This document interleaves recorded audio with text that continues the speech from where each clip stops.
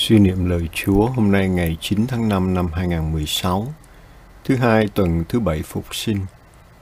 Bài đọc hôm nay có tên là Thầy không một mình. Lời Chúa trong sách Gioan chương 16 câu 29-33. Khi ấy, các môn đệ thưa Chúa Giêsu rằng: Đấy, bây giờ Thầy nói rõ, chứ không còn dùng dụ ngôn nào nữa. Giờ đây, chúng con nhận ra Thầy biết hết mọi sự, và Thầy không cần phải có ai hỏi Thầy. Vì thế, chúng con tin Thầy từ Thiên Chúa mà đến. Đức Giêsu đáp: Bây giờ anh em tin à? Này đến giờ, và giờ ấy đã đến rồi. Anh em sẽ bị phân tán mỗi người mỗi ngã, và để Thầy cô độc một mình. Nhưng Thầy không cô độc đâu, vì Chúa Cha ở với Thầy.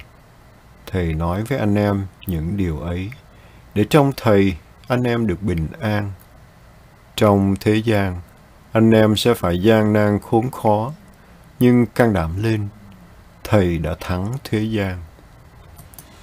Lời suy niệm: cô đơn trên đời là điều ai cũng sợ. Phải chăng vì người ta không được dựng nên để sống một mình?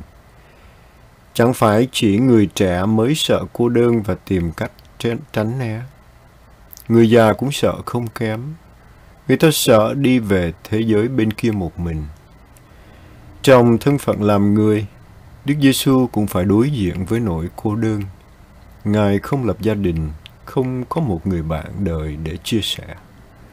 Bù lại, Ngài có những người thân yêu ở làng Nazareth, nhưng ngay cả cha mẹ Ngài cũng không hiểu hết được Ngài. Khi đi rao giảng tin mừng, Ngài có những người bạn mới là các môn đệ. Tiếc thay, họ không phải là những người luôn luôn hiểu Ngài.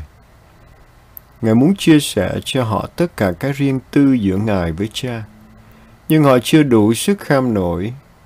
Đức Giêsu không phải là người thích cô đơn khép kín. Ngài dễ đến với dân chúng với mọi hạng người.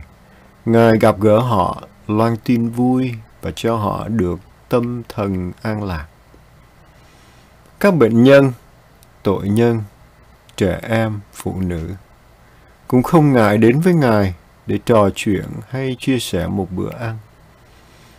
Dù vậy, tìm được một sự đồng cảm trọn vẹn nơi con người vẫn là điều khó đối với Đức Giêsu, bởi lẽ Ngài còn thuộc về một thế giới khác trên cao.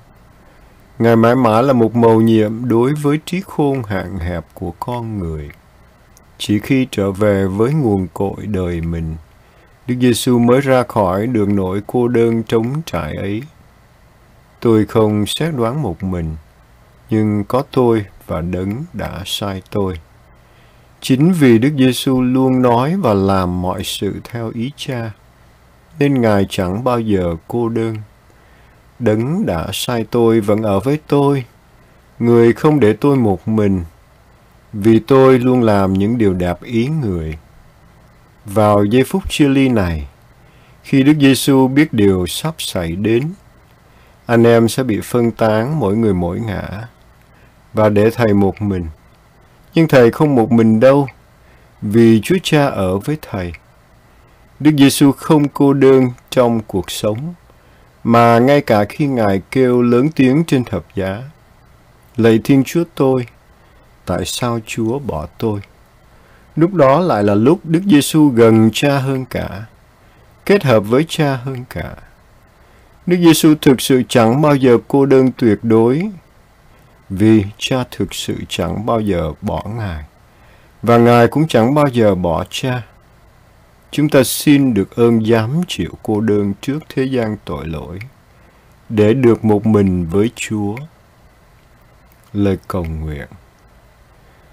Giữa những ồn ào của đám đông, giữa những sôi nổi của thành công và ê chề của thất bại, xin dành một cõi rất riêng cho Giêsu.